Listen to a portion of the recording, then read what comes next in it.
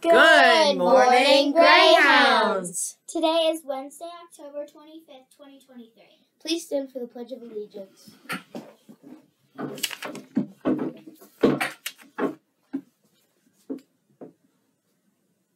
I pledge allegiance to the flag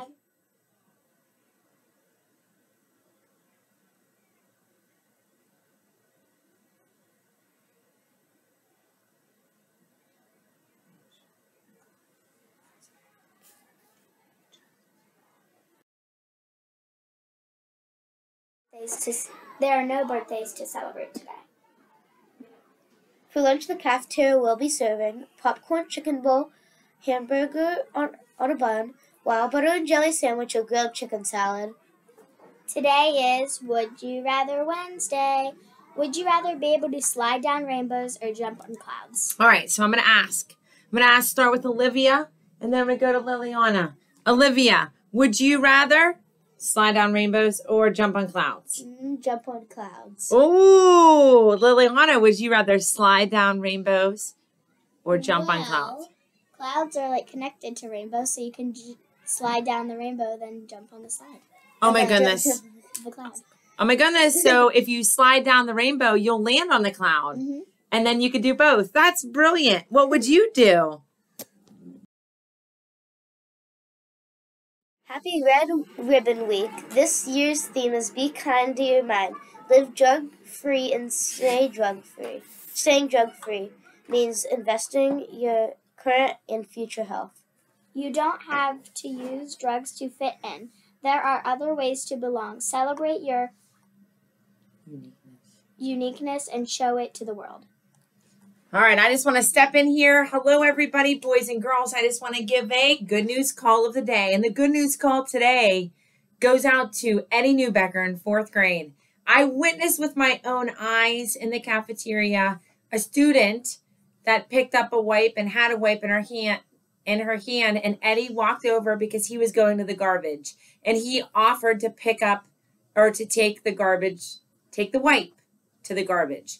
One small act of kindness can make a world of difference. So, Eddie, keep up that good work. We love seeing that role model.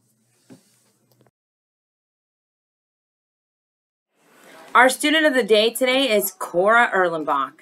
Cora's favorite subject in school is science. Her favorite hobby is drawing.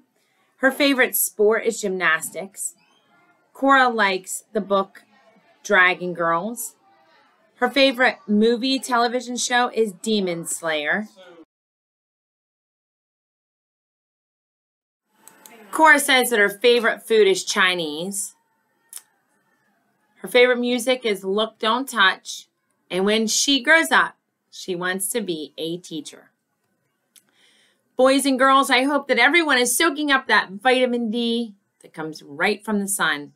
It's supposed to be a beautiful rest of the week. In fact, looking at my weather, it looks like today is going to be a high of 70 degrees with clouds, maybe some sun poking out. Not as sunny, though, as yesterday. So I hope that you were able to go outside and play. I know some of the fall sports are wrapping up, softball and soccer, so enjoy the last week of practices for some of you. Always remember to run like a greyhound. Be respectful and responsible. Use kindness and never give up. October 30th is the end of the 9 weeks.